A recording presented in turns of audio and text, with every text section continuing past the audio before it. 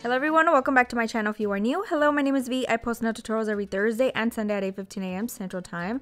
I am so excited to be back. I am not even gonna lie. I've been counting down the days and I believe my husband is really excited as well. So to kickstart off my videos again, I figured we would do my toes. They've been struggling, and if you guys can tell from the thumbnail, they are crusty. I have not done my nails since the last video that I posted on my toes. So disregard the crustiness. We are going to get them back into shape. We are going to be fixing my chipped toenail as well, so you guys will be able to see that process in today's video. So if you guys are interested, make sure you continue to watch and subscribe to my channel to support your girl. I am starting off by using my rechargeable e-file. This one is from Makartt, very inexpensive. If you use my discount code, I believe it comes out to a little bit over $80. Very good deal in my opinion. It is my e-file that I keep at home for when I need to do my toes or if I need to file anything. This one stays at home for my personal use. Definitely recommend it. It works really well. I have no complaints about it whatsoever. Along with that, I'm using the Not Polished 5-in-1 bit. All products in today's video are going to be products that I keep at home. It's going to be a little bit different, but I figured I would give other products a go versus the ones that you guys are typically used to seeing on my channel. So this 5-in-1 bit is medium grit, I believe. Definitely recommend it. I like it. I love 5-in-1 bits. The ones that I use mainly are the Kiara Sky ones. However, this one is equal to that great quality. So make sure you guys check that out. I do have my e-file at about a speed of 8,000 RPMs on this e-file. And I'm just going in gently and removing the gel polish from my toenails. You can tell I haven't done them in a long time. I've just been trimming them down. So these last few toes, as you can see, don't really have anything. It's kind of funny, honestly.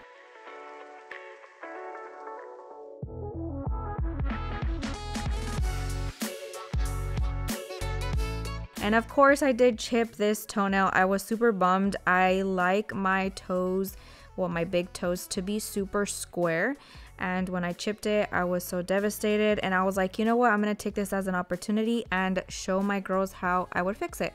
So I am going in again and just removing that gel polish very carefully, very light pressure. I am not trying to damage my natural nail. I just want to gently remove that gel polish from the surface.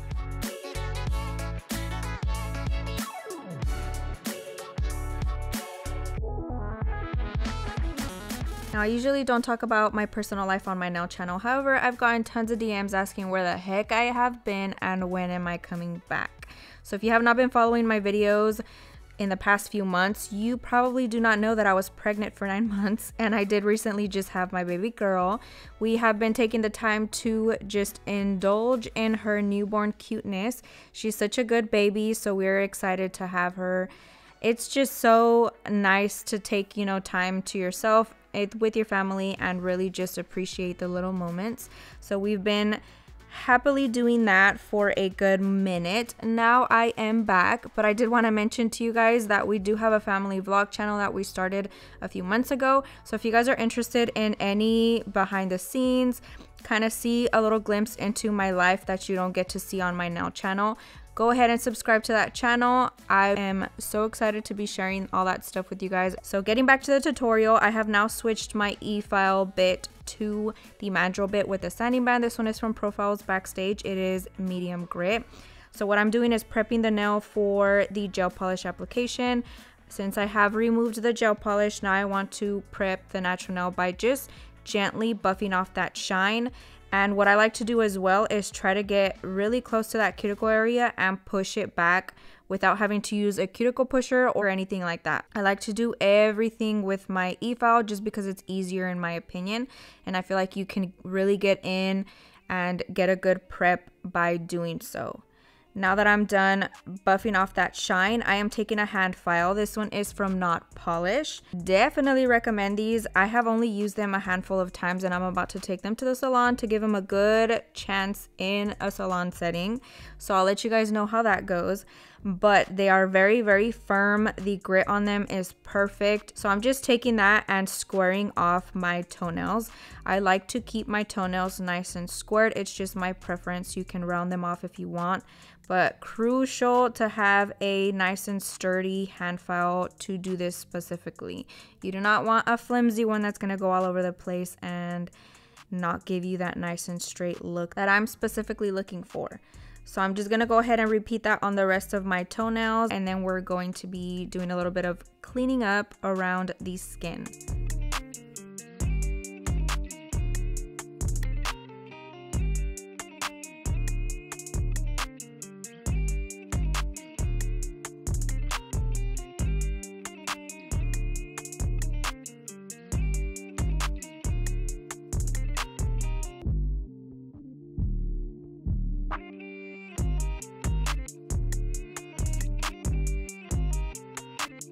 I don't think I mentioned this earlier, but for all of my prep, I like to put my e-file down to a speed of 4,000 RPMs. So now I am switching my bit to this like buffing one. I'm not quite sure what the specific name of it is, but I don't have any of my prep bits here at home. However, I did find this in my stash and I was like, let me give it a go. Let's see if it works. Basically, any type of bits like this are going to work really well to buff off very gently that skin. And it is my favorite way of getting rid of dead skin versus cutting it off with cuticle nippers. So definitely recommend purchasing some bits for the cuticle area. This one did just what I needed it to, gently buff off that dead skin and clean it up very nicely to make it look so much better.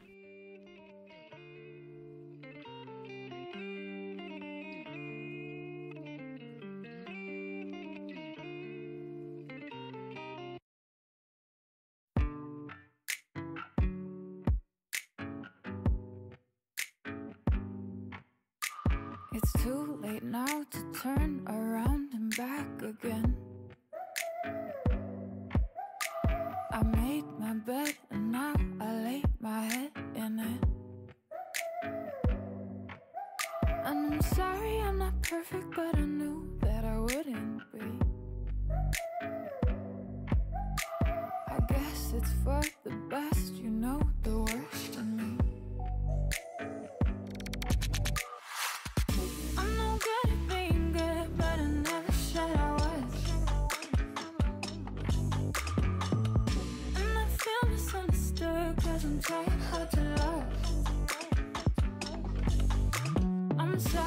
I'm sorry, my actions, they haunt me and I'll never live it down.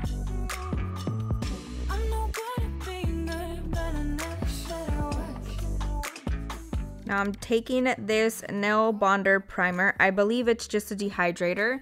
So I'm using that to kind of prep my nails for the application and all of that good stuff. I don't ever really get concerned about using primer, base, or anything like that on my toenails, because if you guys are familiar with getting your toenails done, they last a really long time in comparison to your hands. Now I'm finally fixing this broken toenail. I've been rocking these crusty toenails for a good minute, so I'm so excited to be fixing all of this hot mess that I have going on. I am using clear acrylic from Not Polish. Along with that, I'm using the Profiles Backstage monomer and the Profiles Backstage Sculpted Like It's Hot acrylic brush in the size 12. I'm basically taking a very small bead of acrylic and I'm just placing that in the area where I'm trying to build out that nail.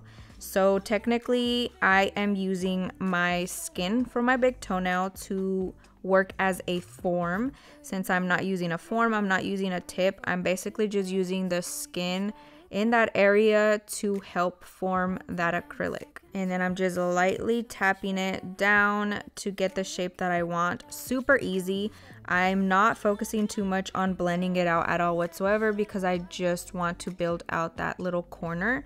So now I'm taking my e-file once again. 8,000 RPMs is the speed. Along with that, I'm using the Not Polish 5-in-1-bit medium grit, and I'm starting to file away that bulk product that I just applied. So even though I did use a small bead of acrylic, you can still tell that it was a little bit more higher in certain areas. I didn't take the time to really blend it out since I was focusing on that corner.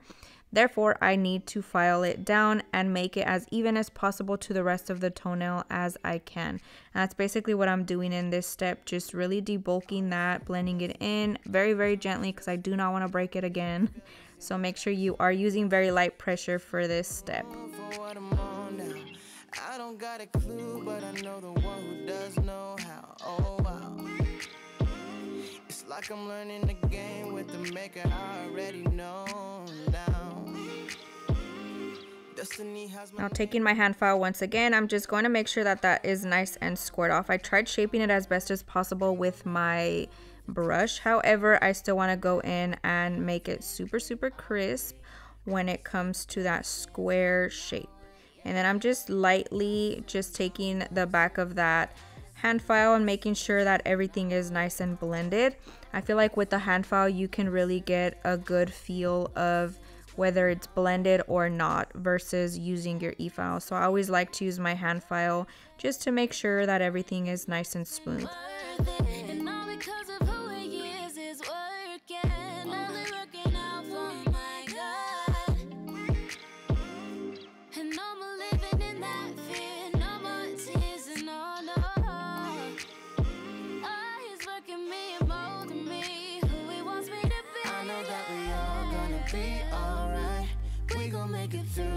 Takes us all night, no matter what the odds may bring our way. I can see the blessings coming our way, yeah, yeah, yeah. Blessings on blessings, yeah. I can see the blessings coming our way, our way, our way. Blessings on blessings, yeah. I can see the blessings coming our way. I can see the blessings, I can feel your presence, leaning on the change in my heart for your endeavors. Now as a final step to ensure that everything is nice and blended, I'm taking a sponge buffer from Profiles Backstage and just going in on that big toe and making sure everything is super smooth, going nice and firm on the buffing and making sure that everything is nice and blended. Now for the star of the video, I'm so excited to present to you guys the Profiles Backstage Gel Art Liner Kit. I squealed very, very loudly whenever I received these in the mail, just to give you guys a little bit of insight. I was so excited when I saw these. The fall collection, the colors are just so perfect. You get all the creamy neutral brown tones that I live for. You got your white, black, coffee cream latte, silver, spice, gold, orange, and pumpkin. Now I wanted to talk a little bit about the product without having used it yet. The consistency for my liking is perfect. I like my gel art anything to be very, very thick in consistency because I feel like it is so much easier to work with. This is just my opinion, and a lot of people have different thoughts, and that is completely fine. I'm giving you guys fully my opinion. I want them to be nice and thick so that when I place it on the nail, it doesn't run all over the place and I don't have to clean a bunch of mess. So the consistency is a win for me. The bristles on the brush are perfect. They are super thin yet firm, which helps with drawing stuff. They're just, I'm in love. So that's a win as well. And then the pigments, you guys, when it comes to these colors, they are so opaque. And if you guys have heard me talk passionately about gel art products, you will note that the opaqueness in the color, the richness in the color is crucial when it comes to whether I like the product or not. So that's a quick little insight into the gel art collection from Profiles Backstage. Must buy. Get yourself some pretty beautiful fall colors. Now aside from that, they also have their Campfire collection for their gel polish and nail polish. So of course I had to throw that in there. I don't use gel polish on fingernails, so I figured I would give it a go on my toes. That one is called Get Toasted, which is a red undertone brown. Super, super pretty. And then I am going to be doing something different on my toes than what I normally do. Typically, you guys, I'm basic and I just do white. And then in the kind of colder season, I like to do nude. So I figured if I'm going to do my toenails and I'm going to do a video on it, I am going to be doing something completely different. So I figured I would do like the mix match colors and just basically swatch the colors for you guys on my toes while still creating a cute fall design. So I'm going to be using this sparkly spice color on this toe. And I figured I would just use these gel liners because it's so much easier. Like you can see how easy that was to apply. I just went ahead and outlined the cuticle area and then filled in the rest. Boom, done. Versus with a bigger gel polish brush, it's a little bit more tricky to work with. So I'm going to go ahead and apply that on the rest of my toes, and then we're going to be doing some nail art on the big toe. Something super simple yet perfect for fall. So I'm going to go ahead and finish applying that. This one is called Pumpkin.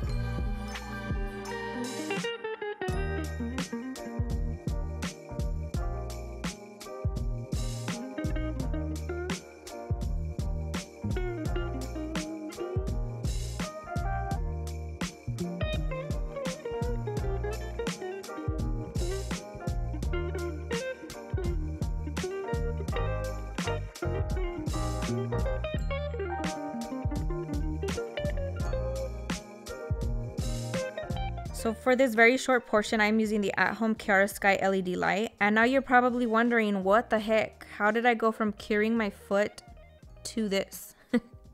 Now, you guys know I'm super transparent when it comes to products not working, things not going the way that they need to go. I like letting you guys know so that my mistakes teach you guys certain things. So that being said, I completely forgot that the Chiara Sky LED light, the at-home version, has a smaller wattage than what you need in your typical salon LED light. That being said, because these gel art liners are super pigmented, the pigments are super opaque, you need something strong to cure them fully. Therefore, when I cured it into my Chiara Sky light, it made it crinkly, which means it is not curing all of the layers of that gel paint. So the solution was to just go ahead, remove it, start all over, and use a better light. That is why you are seeing me remove the gel polish, reapply it, and now I'm using the Young Nails LED light. So take it from me, use a good light from the beginning. Don't try to cut corners and use something small. So I'm gonna go ahead and finish that off, and then we're gonna be finally doing some plaid nail art. So don't forget to cure this in the light. I'm leaving it in there for a full 90 seconds. I'm not risking it. We want to make sure everything is nice and cured.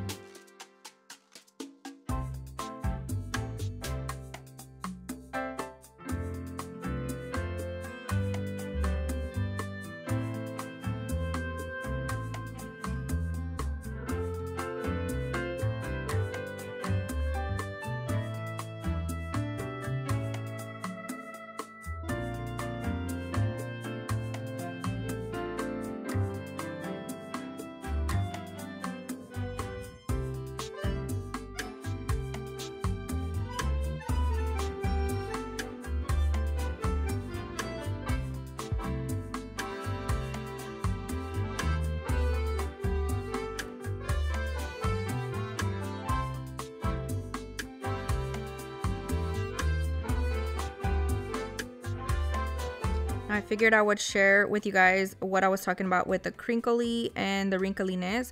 So I just took my finger, and you can tell that like part of it peeled off, which means it's not fully cured, which means I have to file these off as well. And for this foot, I'm just taking off the orange and the brown. So now going back to my other foot, I am going to be doing a second coat just on the ones that I want a little bit more darkness on. And then we're going to be placing that back into the light, and you'll be able to see me remove the gel polish off of the other toes as well.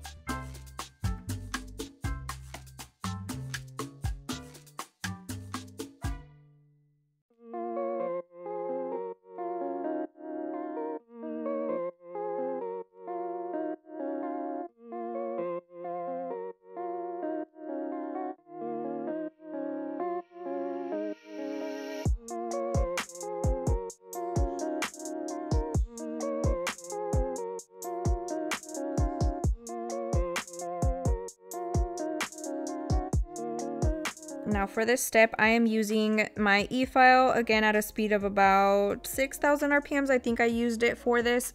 Along with that, I'm using my Mandrel bit and a sanding band. So for these two toenails, I'm basically just going to lightly file off what didn't get cured.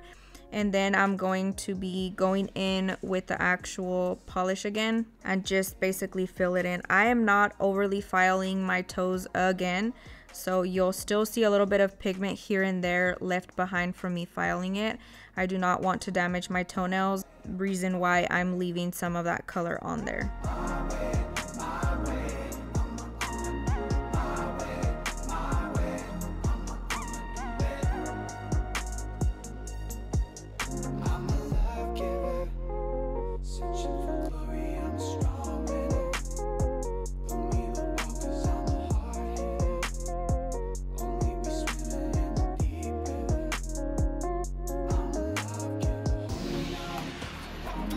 Now going back to my big toe on my right foot, we are using the cream color from the gel art liners, and I'm just applying that on top of the entire surface of my toenail. This is going to work as our base for that plaid design. I wanted something lighter, but I didn't want to do white, and this is such a pretty fall color, so definitely recommend this one. I'm just going in and carefully applying that around the cuticle and then just filling in the rest of it. And then of course we're going to be placing that in the light once again.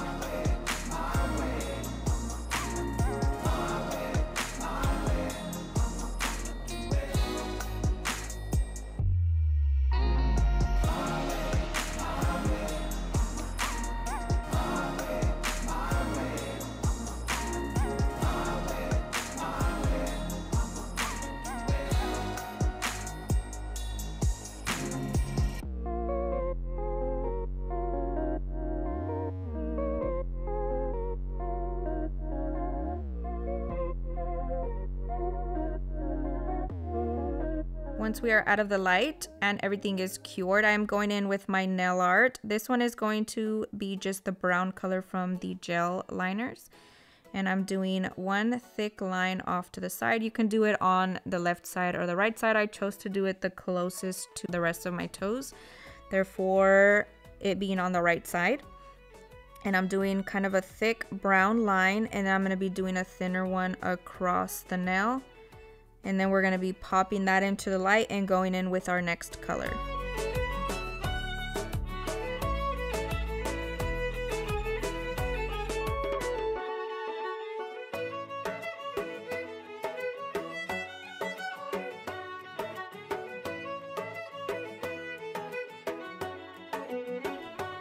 Once we're out of the light, now I'm going in with the color Latte from the gel art liners. I love it. It's such a pretty color, and I wish I would have put it on one of my other toes, but I didn't. So it's like a light coffee color, and I'm obsessed with it. Skinny line right next to the thick brown one, and then we're going to be putting some orange in here as well.